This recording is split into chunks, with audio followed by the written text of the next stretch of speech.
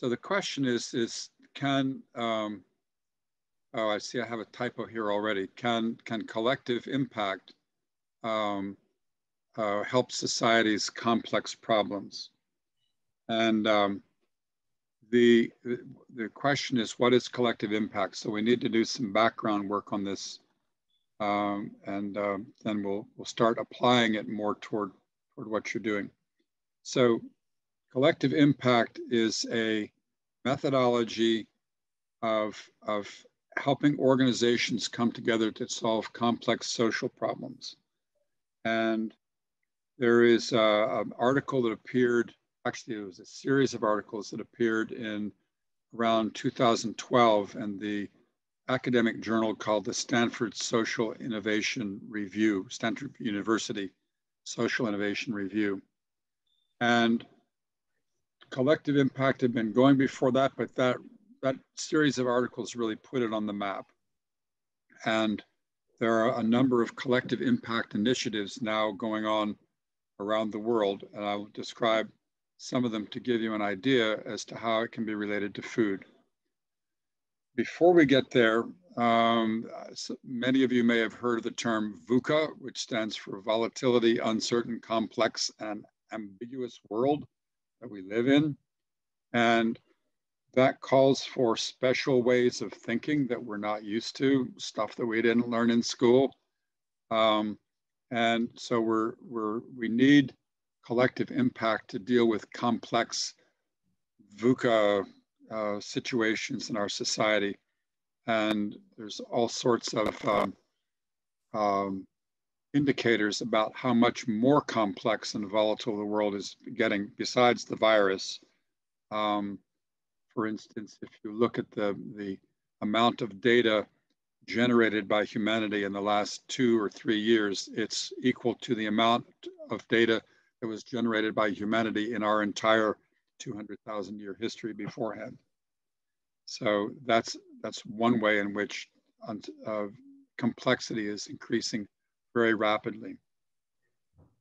I'll just mention 2 sorts of frameworks. Many of you have probably heard of Cynefin by a man named Snowden. I'll look at another one in a moment. He talks about how if you have a relatively simple situation, you sense, you categorize, and you respond, and you will find best practices. Like, I have a favorite recipe for pancakes. That's a pretty simple thing to solve, is how to make good pancakes. Complicated, you're going to probably need to get an expert for that.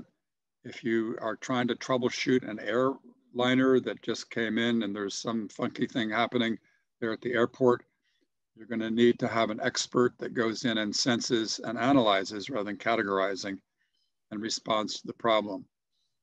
It's a system, although very complicated, you still have cause and effect at hand. If you go into complexity, cause and effect goes away. You cannot be sure what's going on. You can only perceive it in retrospect. You can perceive patterns. If you can really understand what's going on, then it goes back into a complicated situation. But you really are stuck with having to probe, and we'll talk about what a probe is in a minute, sense and respond, to try to see the patterns and then see what you do about the patterns. Novel practice, so this is when it's chaotic, the building is burning, you act, and then figure out what sense you can make of it later. We won't go there, but it's interesting to note that the way this is drawn, there is a special, whoops, I wanted to go back here. There's a special relationship, although this drawing doesn't show it exactly, between simple and chaotic. You can think things are very simple and suddenly you have chaos. So it can go falling back that way. Chaos can emerge into complex situations and so forth. So what we're going to be talking, the collective impact is a system for dealing with complex situations. It's a complexity tool. There's another view of complexity by a theorist called Stacy that I actually prefer to Snowden, although the reading is extremely difficult. It's one of these things where you read a page and then you read the next page and then you go back and read the first page again and then you go back to the page before that and read it again so you can figure out what he's talking about. But he does end up saying that complexity is, oh, I keep getting, it's jumping back and forth. Complexity is what happens when people talk together, and that they can deal with it. They can get results that transform their problem, give them new frameworks most consistently when they're talking together, and they do what's called reflexive inquiry, which is thinking about how we're thinking. And that often leads you to what's called transformative learning, which is learning where you see a different framework rather than adding more information. I've got an exercise, for example, that if you can use your imagination with me when I'm teaching the difference between a hierarchy and circles, I'll first line everybody up in rows like the military, and I'll have each row facing me, and I'll say, all right, take a step to the right. And everybody takes a step to the right and take a step backwards. And so I can move them very efficiently. Then I'll have them curl the lines around and form circles, and we form a general circle out of those. And I have everybody kind of hold hands around, and I tell them to step back, and we step back and we see that actually everybody is in a great big circle. Having a circle structure is just ways of pinching the great big circle. We're all equivalent in this big circle. And then I'll say, everybody take a step to the left. And of course, the circle just starts turning. Nobody's moving anywhere. We're not moving it. You cannot give a direction to everybody, like how you should step in order to go one step that way.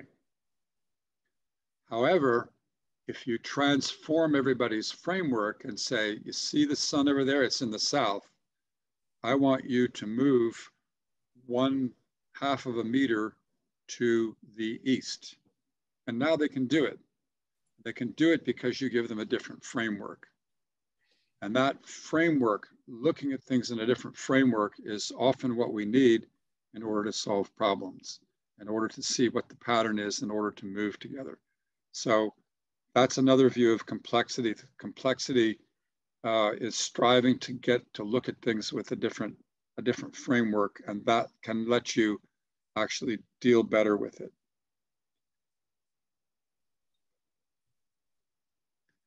So linear processes are for solving complicated problems. This is not what Agile people do, because Agile is a way of developing software, and software turns out to be complex because it involves things that you can't specify, which is like what people actually need.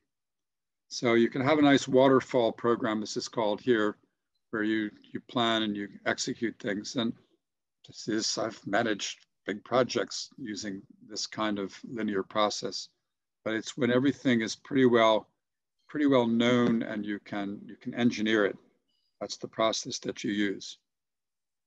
Food, the things needing like a food system that is very complex cannot be solved. If you have food desert somewhere, you cannot simply sit down and come up with a project plan that's going to solve those food desert problems.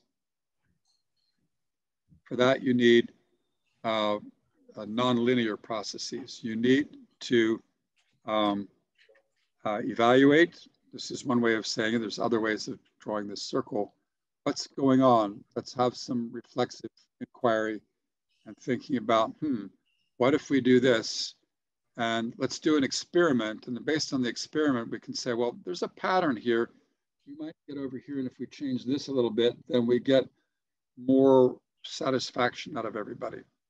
So adjust and correct is impossible, or is when it's impossible to do predict and control to solve a problem. Yeah. Then you need to move to nonlinear processes.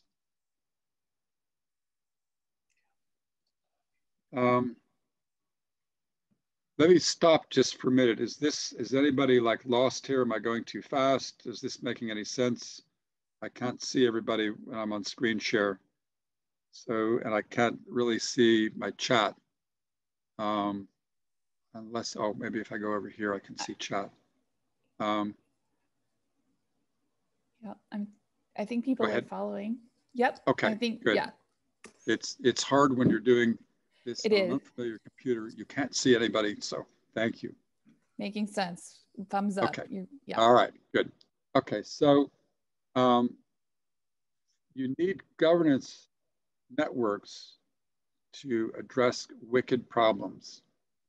You can have all kinds of complexity. You can have complexity in things, you can have complexity in planning, and you can have totally screwed up institutions that are just not functioning, which is one of the things that we have happening in the world today. We have a deterioration in our old familiar institutions, particularly if you're living in the US and wondering if there's going to be a civil war next week.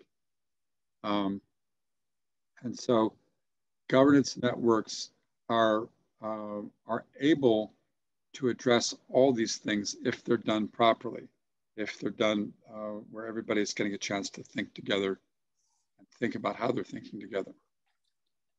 So that's how we get into collective impact networks. There's some nice writings about this, about collective impact, besides the what is it, the articles that appeared in the Stanford Social Innovation Review about collective impact. We just talked about opening our minds to being able to challenge our assumptions. It's one thing that's needed to transform a system. Doing good collective, or excuse me, emotional intelligence, that really helps too. So that you can hear each other. There's a lot of methodologies for really doing that. Some people like, for instance, nonviolent communication. I even better like something called Imago. Safe Conversations is related to using couples therapy. It's a very powerful listening process. And then opening the will. Letting go of preset goals and agendas to see what's really needed and possible. I'm going to tell you a little story here right now. I call this opening the will. I call it having or letting go of a hummingbird mind. And here's the story about the hummingbird. We're fortunate enough to have a screened-in porch in the back of our house, and it faces some woods. And there is a screen door that is at the north end of this porch. And then all the way around, there's just screening. And about 2 weeks ago, maybe 3 weeks ago, my wife let out a holler, but we've had birds get trapped in this porch before. There hadn't been any for a couple of months. She let out a holler, there's a hummingbird trapped on our porch. And so I went out, I took a look at it, and here was this poor hummingbird who was, here's the north end here. He was smacking on the other side of the porch, hitting his head against the screen. So I got my sweatshirt out and I tried to wave him back, and he went back a few feet, and then he went around me and was banging into the end of the porch. And then I went and got a broom, and I was able to nudge him back to just about midway where there was a peak, and he kept going around the broom, but I pushed back more on him, and he finally went and settled on the very peak of the roof. And we have some like Christmas tree lights around there, so I turned them on, maybe try to encourage him to be moving. But we then called the neighbors up and said, does anybody have a minnow net or a butterfly net? And finally, somebody did show up with a little net about this big for catching minnows. My idea was to see if I could catch him in that in order to get him off the porch. And so I went back out there, and he had actually moved from his perch up there, and he was on the blade of the fan, and something happened. He was so upset that I heard him chirp. Have you ever heard a hummingbird make a peep or a chirp, a sound of any sort before? I had not. This was one very upset hummingbird. So I held the net up close to the edge of the fan, and I thought, oh, I'm going to catch him. Instead, he climbed right on the edge of the net. And he looked very bedraggled, a very unhappy hummingbird. So I carried him out through the door and carried him outside and kind of flipped the net. And suddenly he took off just as fast as a hummingbird could fly, heading south, just as fast as he could go. And then I understood what was going on. That hummingbird probably had magnetic particles in his brain, and that was telling him, and he also knew that fall was coming, and so he needed to go south. And the hummingbird mind said, go south. It doesn't matter what you do, go south. And that's called, as we say here, a preset goal or an agenda. And he was not able to let go of that for even a moment to be able to go north a little bit in order to go south. He's primed to be in the woods. You can go around any tree in the woods, but he was not in the woods. He was in a new situation. So opening the will, if you have a hummingbird mind, which really all of us do in some way, makes it very difficult to do this. And being even aware of the preset goals that you have so that you can step back from those is a key to dealing with complexity and transforming situations and structures. So there's a word about blind spots here. There are often rigid assumptions and agendas, and we fail to see that transforming systems is ultimately about transforming relationships among those who shape the systems. So the porch we have in this case is not my physical porch in the backyard. It's the way we're relating to each other. It looks like we always have to do that, but it's not so. Okay. So collective impact methodology is a strategy to nurture and perhaps transform networks. You need a common agenda. So let's say that we have an example of we're going to do permaculture in our co-housing community. That's our common agenda. We're going to do incredible growing of things on 1/5 of an acre, and we're going to get 2 metric tons of food out of it. I saw Graham Bell, who I had was involved with the Scottish Permaculture Association. Please say hi to him if you see him. He was getting 2 metric tons out of 1/5 of an acre. If we're doing it together, not just in our backyard, then that's our common agenda. We need a shared measurement system, and I'm going to just go through those in a minute and give you an example of how this works in a more of a social situation, and we'll go back to permaculture in a minute. So everybody in the system has to know whether you're succeeding or not. You need mutually reinforcing activities. So if you've got a permaculture garden back there, everybody needs to be doing something that's according to, if it's not a plan, it's an understanding of what we need to be doing. It needs to be continuous communication. That's not always easy. I couldn't communicate with that hummingbird very well. That means keeping records, all sorts of things. And then critically, you need something called a backbone organization. A backbone organization supplies the administrative support for the system to operate. And it turns out, as we'll look at in a minute, that having a backbone organization for your network is very critical. A backbone organization typically doesn't run things, but it makes sure that records are kept, the website's up, the people who are doing something who have to be paid get paid, all that kind of thing. So just a story to illustrate these points. One of the early collective impact collective impact council efforts that was recounted in the Stanford Social Innovation Review articles was the case of a town in Connecticut in the US.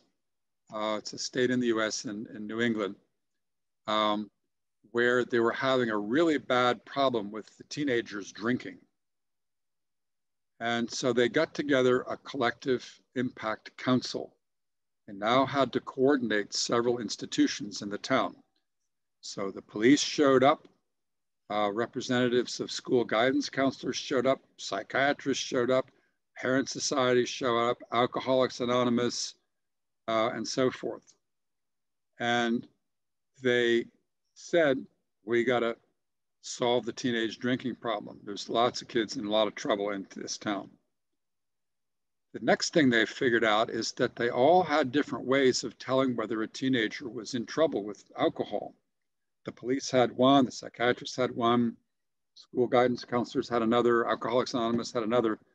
So they quickly as they could came up with one way of measuring if a kid was in trouble. So if the police picked up a kid who was staggering down the street, they could check off, this is exactly what we found, and that could get handed over to whoever was going to be giving help to this kid, and they would know exactly what was going on. The police needed to coordinate with the schools, with Alcoholics Anonymous. They all, if any kid was picked up by the police, everybody got notified. If the school guidance counselor was worried about a child or the parents, they would put the word out in the system, and everybody would know what, when they dealt with this child, what was going on, so they could reinforce each other. Continuous communication. They had really special internet communication channels. I think actually it was a WhatsApp channel, but they had special groups, and everybody was taught exactly how to use them. And then the backbone organization was, I believe it was one of the social services in the city government that was actually providing the backbone services. And they were right there. They had everybody show up to meetings on time, had lots of follow through. They did a really good job. And guess what? Within the space of several months, they brought the teenage drinking problem down a lot. It really came much more under control. And that the kind of coordination that happened continued to maintain a much safer, healthier environment. So that was an example, a nice dramatic example of a collective impact strategy, collective impact council, coordinating disparate organizations and bringing them together to solve a common complex problem. So now let's go to something involving food. This is where permaculture starts to be involved. If you can think of permaculture not as what you're doing in the back of your co-housing community or a small area, but start thinking of permaculture as something that may cover hundreds of square kilometers, vast areas. Think of that from a permaculture standpoint. And you now have lots of environmental and ecological system problems to solve. The Appalachian Food Shed Project was started by the Department of Agriculture. There's this link, when you get the slides, this link will take you back to that. And now let's hope that I didn't get myself out of the picture here. I've got to go back into, okay, I was afraid of that if I hopped away on a strange computer. Bear with me a minute. I was just illustrating that we have a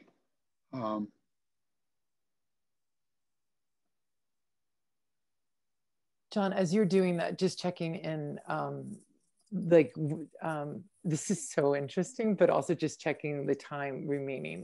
Right, I think I have 15 more minutes. Is that right? Got it. Okay. Yes, Rhonda's saying yes. Cool. Thank you. I don't know what to do about this here. Let's see. Let's try doing this. Okay, there it is, I think. I'm going to have to go ahead with this, putting up with this thing on the right-hand side. Remember, so it's in your Zoom. Is it not Zoom, John? In your Zoom, and then share. It is sharing right now. Can everybody see the slide? Yes. Okay. Yeah. All right. So the Appalachian Food Shed project went on for 5 years. It was very vast. It was a vast project. They set up local food councils. Those food councils set representatives to state, or at least partial of state food councils. The Virginia, West Virginia, and North Carolina were all involved. And those state food councils or regional food councils then set representatives to the University of Virginia, where there was a department there that was playing the backbone structure for this organization. And the food councils, we taught them how to use sociocracy. There's some nice dramatic stories around that. And they then talked about the lessons they learned. They said over this 5-year period, they learned about the need for diversity of voices, that they needed to use consent in the decision-making process for these food councils. The food councils typically consisted of everybody who had anything to do with the food service, like trucking companies, grocery stores, food banks, farmers. As many as 50 or 60 organizations were involved in these food councils. We talked about experimenting and retooling, that the process is rhizomal, not tree-like. In other words, it's a network system. It's not distinct entities, that you need to expect emergence when you go into a system like that, make lots of alliances, and have a network mindset. Figure you're going to change as well as everybody else. So I wanted to make sure you knew that this, you can get this link here to this. It's a really interesting report that they did after the 5-year project. The money ran out after 5 years, and the project, because it didn't have the backbone organization, has gradually dissolved. It's become other things. It did not continue on. And so it illustrates the importance of a backbone organization. There's another link here to something called the Latrobe Valley Food Security Coalition, which is in Australia. They talk about a collective impact to deal with food security. And in this case, they seem to have a much better organization providing the backbone structure, and they seem to be going on pretty well. Their goal was to reduce the 6.6% of the population in Victoria State and Australia back to around the 3% level, which is the particular town they were in was much higher in the Latrobe Valley than it is in the overall Victoria State. Well, that's a problem, and it's really valuable. I'm going to take the risk of going off again, because now I want to talk about how important it is, I think, to take a vast area approach to permaculture, because I want to just underline the challenge that we're now facing, the disaster that's about to strike. You remember in the early days of COVID, you maybe heard about this virus in China, and that was January. And then there were a couple little cases coming in February, and then suddenly it exploded. Well, we're in the February timeframe of the world hunger crisis right now. This is the worldometer. The current world population is expanding that fast. We have 7 billion people. The net population growth this year alone is 65 million people.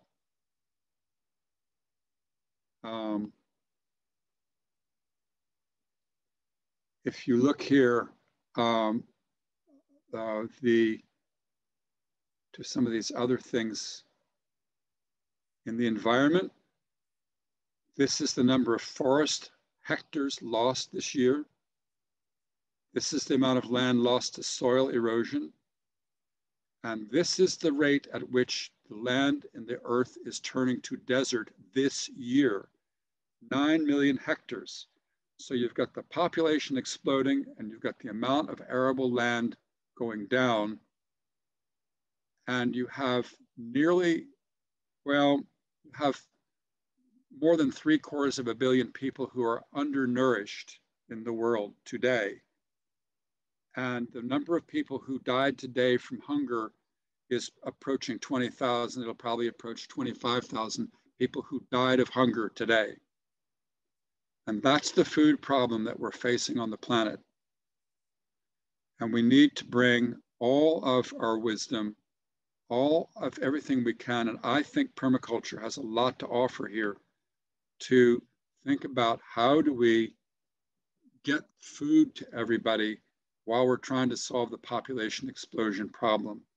And that's the challenge that I offer you, is to think much bigger than just the small area that you're doing permaculture in, and thinking, how do we bring permaculture concepts to the whole planet? If not the whole planet, at least, you know, broad areas of the world. The collective impact and food systems management is still a very new topic. It's not been done very much. The Appalachian Food Shed Project is one of the rarer ones that I'm aware of. This is a quote from the Appalachian Food Shed Project report. It says that, I'm sorry, it's another academic paper. If you want to look at, in general, what people are thinking about collective impact and food systems, they're saying that only if you have a lead organization, this backbone organization that can build trust relationships, does this work at all. And in fact, they say that collective impact is not the complete answer. In their experience, it doesn't really completely work. So collective impact is a tool, but it's not the perfect tool. It's got some problems, particularly in the backbone structure, but they tend to not last. They tend to not go into place and really become the institutions that we need to really solve the problem. So it's probably, solutions are probably beyond collective impact. And so I had thought that we might try to break into small working groups here to get you to just think about what would be something that you might do as a collective impact, permaculture collective impact initiative around food in a large regional area.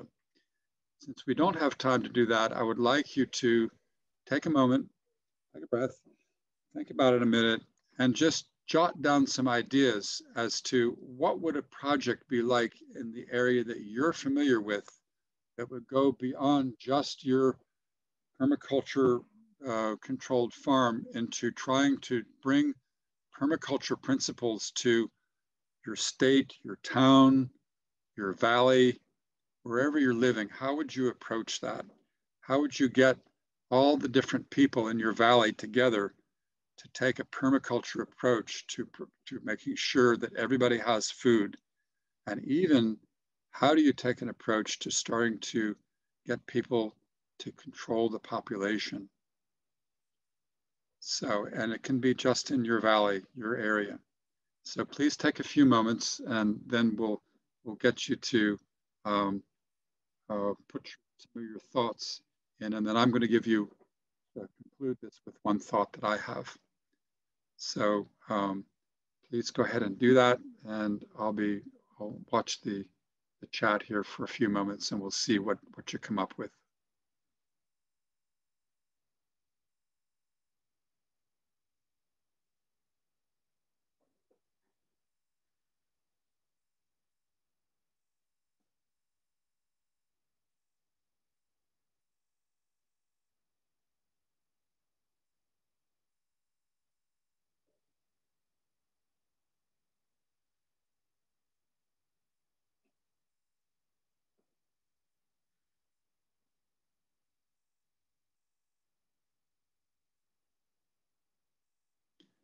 The person who wrote sheep, it says radical resilience. Could you put another sentence about what's radical resilience? That sounds interesting.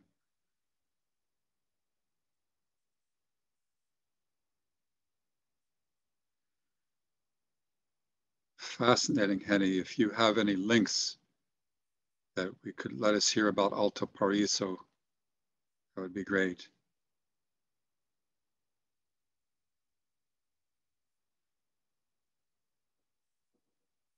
Water farming. Mm-hmm. Yes, urban gardening. Hang your garden out your window. And then, of course, if you do that, there's the problem of how to get it to the homeless people that are out there below the window who don't have any resources. How do you distribute this food?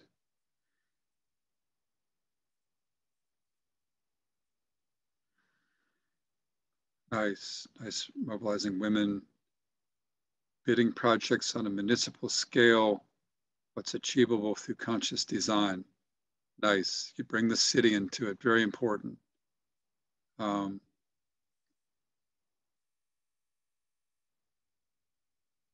Yes, and there's still food deserts in Appalachia. I saw the Appalachian comment.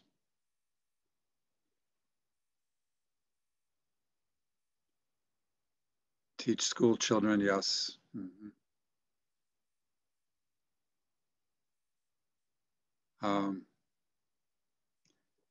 Yes, I'm very moved by the comment of taking homeless into your homes.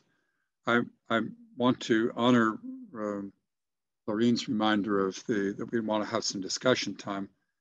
This last picture, speaking of children, is a picture of a children's parliament gathering in a school in India. These children are not gathered by grade, they're gathered by the neighborhood they live in. And they're talking about dealing with neighborhood problems, and they send representatives to larger federations, and they are federated up so that there's a parliament of the county, the panchayat, you can call it, of the Indian state, and there's even a child prime minister of India. And it seems like the children are capable of solving problems in some ways better than adults.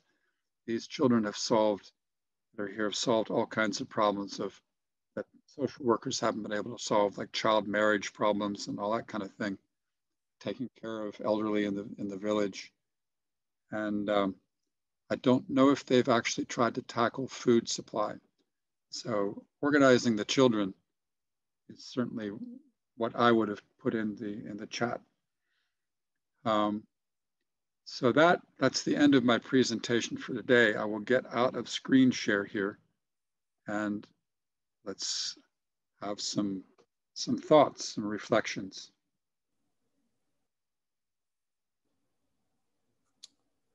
And turn it over to Laureen. Okay, so I'm looking at the clock and we have 15 minutes left. Am I getting this? So I think John is opening for some questions about what he, like the prompts you've given us. And that was rich, John. So just thank you, very rich. And what gets stirred in the chat. I see people saying, yay, so just yay for John, like yay. And lots of rich discussion in the chat. So maybe one or two, like maybe we could spend maybe 2 or 3 minutes, John, like specific reactions here. And I think a lot of them are in the chats, but then maybe moving into a meta reflection that we've come into the space together. Some of us knew each other, some of us didn't, and we've been on a 4-hour journey. So, I mean, John, may I ask you, like, is it okay if we move, like zoom out to the 4 full hours? Of course, is that okay? Yes, okay. Go for it. Yep. Thank you. Okay. So maybe just taking a second, like, people might be tired. 4 hours. Thank you, everyone. It's a lot of attention and time. So thanks for everyone for your energy and focus. Lots of rich resources. Maybe just taking a minute to just think about everything that has been stirred for you. And then maybe thinking, I'm going to put a prompt in the chat, but just like, what now? Moving forward, what do you, like, you know, we've kind of looked at the ecosystem between permaculture and sociocracy, and that's a place right for innovation.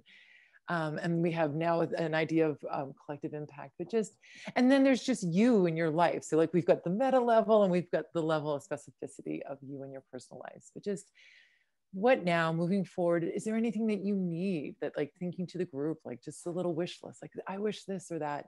And then is there anything like, my gosh, I would do this if someone just gave me the chance? So maybe just taking a second to think of these thoughts, and then please respond in the chat.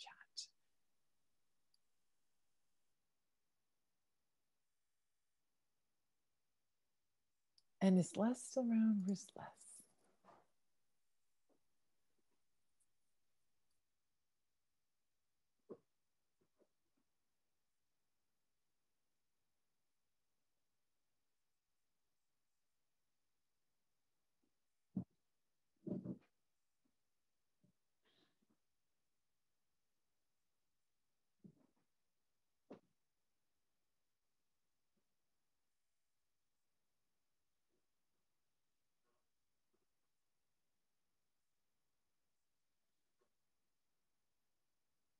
And people are starting to enter things in. The richness of the edge between the two systems are inspiring.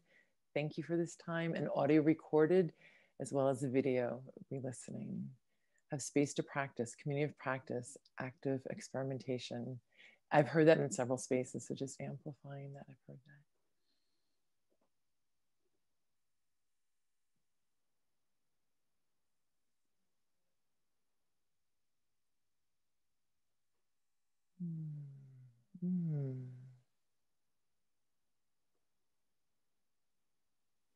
So I see Kathy talking about wanting to bring this into her sphere of influence.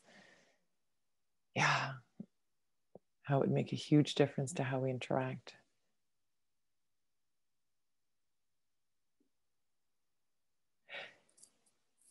So Les and the permaculture circle team, I would encourage you to speak up, like using this, like people are saying stuff and you kind of have ideas of what's in the works and what's possible. So I actually am just gonna like turn this over to you guys to weave the threads that are emerging. Yeah, I'll speak up, and anyone from the circle can speak up as well. And just say there's so many things coming together. There's so much good effort in the world that people are already engaged in, and building those relationships. So we want you to have this recording, you know, to take this work with you, to access that Miro board that we've been creating together. We'll be reviewing that as a circle. We want to invite you into, Sociocracy for All, to take a course, wherever you can find one that makes sense for you, and to be in contact with us as the Permaculture Circle. And I will put an email that comes to the entire circle into the chat in a minute. And yeah, there are lots of ways to learn. I was going to invite, I think Ted is back with us, to share opportunities for engagement, and then if other members of the circle want to share. So you might know Sociocracy for All is a membership organization. So we have about 160 something members right now in all kinds of circles. So that's, if you're looking for exposure to other people who do this kind of stuff, that's a great way. And I find that doing things together is a great way to bond in particular. So there are all kinds of circles. And I'll throw the link to our organizational structure in the chat. Also, one thing that is good for learning is one particular kind of training that we have, because it's so easy to decentralize. And it's, that's what I put in the chat just now, is ELC, Empowered Learning Circle, which is a set of videos that people can just take as a small group and watch. And then it basically walks you through some presentation and exercises that you can do with your group there. So you ideally do it in a group of between 5 and 6 or maybe 7 people, so that you really have that small group experience. So that's something that's easy to do as a first step, and anything that the others mentioned now. Heck. So here's the Permaculture at Sociocracy for All that comes to the circle members. So if you wanted to reach out to us, and perhaps I can trade off to, I'm seeing Henny smiling, and then Andreas, if you want to share. Yeah, just I would like to express my gratitude and my happiness It's been a lovely afternoon. It took us a lot of work to organize that, but I really wanna, like put all like my applauses to Rhonda, who, carried us throughout this process with such care, being our operational leader in this process and putting us together to work. It's been like the first of many to-go events that we are organizing. We are planning on organizing a course on both connections, sociocracy and permaculture, for next year. So we're gonna have like more time and appropriate, connections and to discuss and to, integrate all thoughts together. So I'd like also to thank, each of the presenters. John Buck, it's been a pleasure to spend some time with you here. John Schinnerer, Andreas, Les, Lorraine, like everybody that made a part of this afternoon together. Thanks a lot. I had a lovely time. Yeah, and I would like to say just a few words that I feel really thankful for seeing all these faces, and it makes me think that we have momentum. We just need to channel it, and this is what we're aiming for. So really grateful to see all these motivated faces and see you again. And also big thanks to Lorraine and Rhonda. Check. Les, are you in a place to speak to the group? And then Laureen, perhaps we can get a closing thought from John Schinnerer and John Buck.